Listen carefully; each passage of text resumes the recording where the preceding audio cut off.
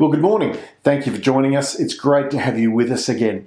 As we begin to explore God's Word this morning, how about I pray and ask God to bless us as He seeks to reveal Himself to us this morning through His Word. Let's bow together. Father, we want to thank you for who you are.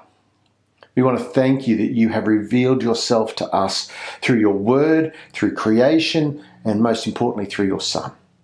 Father, we thank you that as you reveal yourself to us, we are drawn to respond in worship of you, to acknowledge how great you are, to acknowledge your goodness and your mercy. And so, Father, this morning as we come together in this medium, on this video, Father, I ask that you would open our hearts and minds to reveal more of yourself to us, that we might be challenged to grow and to share together as we seek to be like Jesus. We ask this for his sake. Amen. Well, a couple of weeks ago, we introduced a series looking at practicing the practices of Jesus. And that idea that as we seek to follow him, as we seek to be like Jesus, that we might learn to do the things he did. But not for the sake of just doing what he did, but also to understand why and the importance of that so that we might apply those principles into our own lives. Neil Hudson from the UK says that a disciple is someone who is learning the way of Jesus in their particular context at this particular moment in time.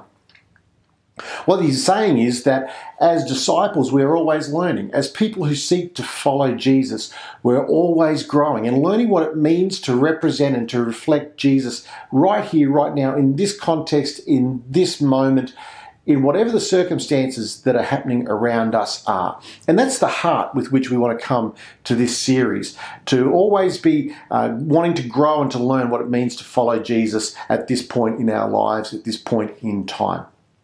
Now, we looked a couple of weeks ago at this idea of worship and started to explore that a little bit. We saw that worship is about an action-reaction, or more accurately, a revelation and response to God. God reveals himself to us through the scriptures, through the creation and the world around us, through his son Jesus. And as he reveals himself to us, we respond. We're drawn to respond to him. And to worship him and to reveal his worth and to recognize his goodness to us. The more we do that, the more he reveals of himself, the more we're drawn into worship. And there's a deepening cycle, if you like, of how we engage with him.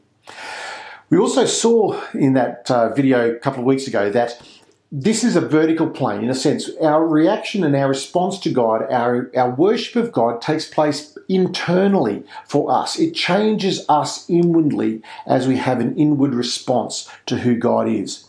But we also realize that then evokes in us an outward response to the world around us. And James talks about how our faith without works is dead, and that our works needs to express itself from our faith, that it's from our relationship with God, not for our relationship with God. That the inward focus that we have that transforms and changes us by the renewing of our mind works out into the changing of our relationships with those around us.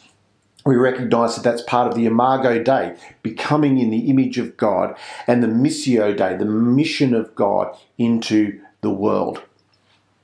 So what we want to do is take that a little bit further today, because we saw last time that everything we do becomes an act of worship. In 1 Corinthians 10, verse 31, Paul encourages us that all we do to the glory of God, that everything becomes an act of worship for us. But there's a second aspect to our worship that we want to explore today, and that is the relationship between our gathered worship and our scattered worship. We gather together as church in Sunday services, in home groups, in various other places and various other times throughout the week to gather for worship. But we also scatter in worship as we fulfill our lives and engage in all the different places that we go. We're both church gathered and church scattered. Now, Peter reminds us in 1 Peter chapter 2 and verse 4, he says, "As you come to him, the living stone, rejected by humans but chosen by God and precious to him, you also, like living stones, are being built into a spiritual house to be a holy priesthood, offering spiritual sacrifices acceptable to God through Jesus Christ."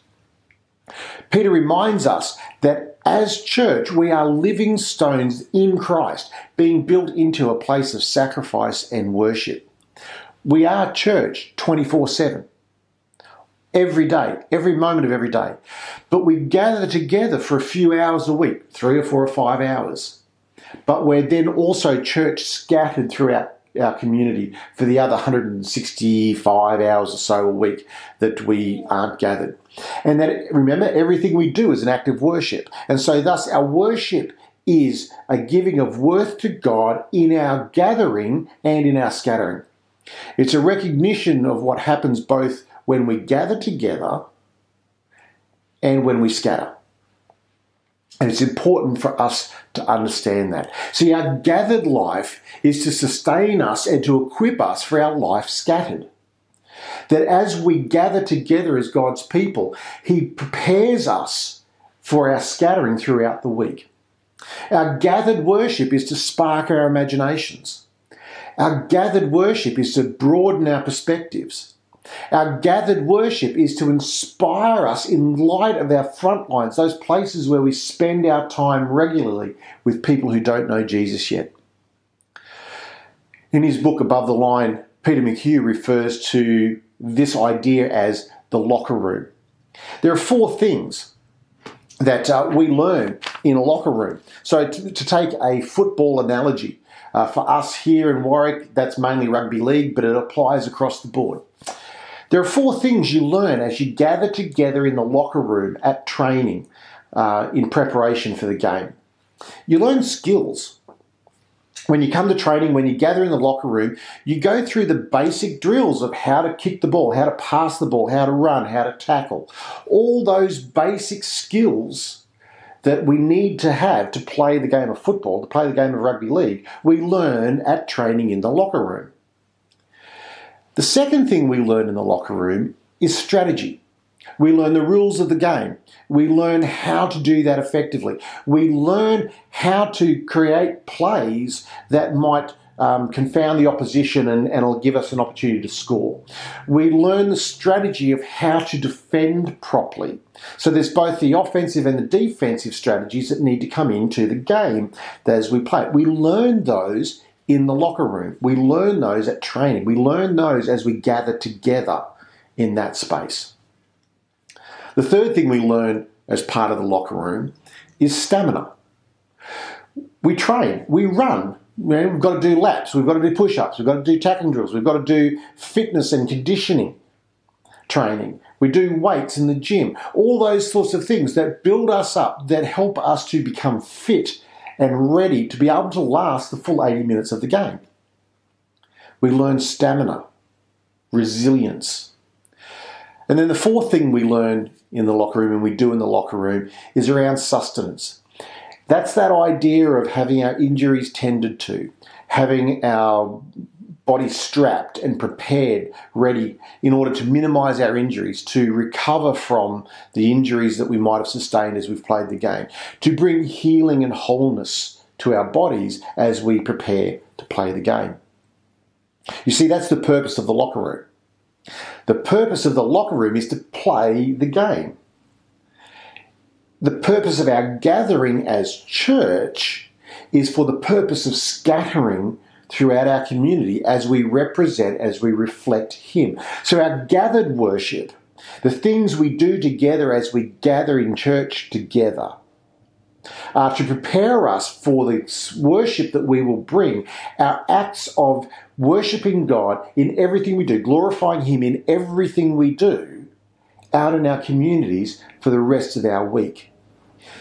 But see, just like playing football, if we only ever gather in the locker room, then we're not really playing football, are we? And in the same way, if we only ever scatter out on the field and play the game and never come back into the locker room, then we can't do that for very long. You see, if we only gather as church, if we only worship in our gathering together, and we ignore God through the rest of our week, we're not really saved. We're not really Christians. We're not really living our lives as disciples, as followers of Jesus. Likewise, if we're only ever out in the community and we're only ever scattered throughout our community and we're seeking to do things there, but we never actually meet together with God's people, again, we're missing that aspect of what it truly means to be a follower of Jesus.